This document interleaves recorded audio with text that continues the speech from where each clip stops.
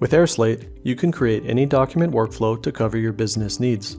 This can be a quick flow to create and send, or a flow template that you can reuse multiple times. Build your flow from scratch by clicking the Create New Flow button, or by selecting a pre-built flow from the flow library. When we say flow, we mean a business process template that contains fillable documents and forms. In airSlate, every flow consists of slates.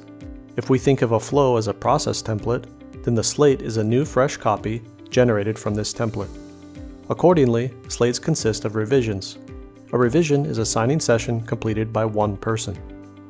Imagine that your workflow consists of 3 steps, as it needs to be signed by 3 different people: an initiator, approver, and HR.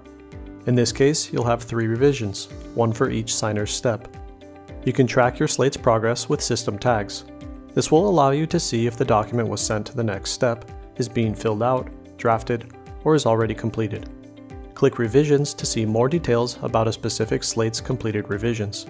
Click Status to see who is assigned, or to manually reassign any of the steps to a different signer if needed. You can also send reminders directly from a specific slate, or you can set up reminders to be sent automatically in the Bots section.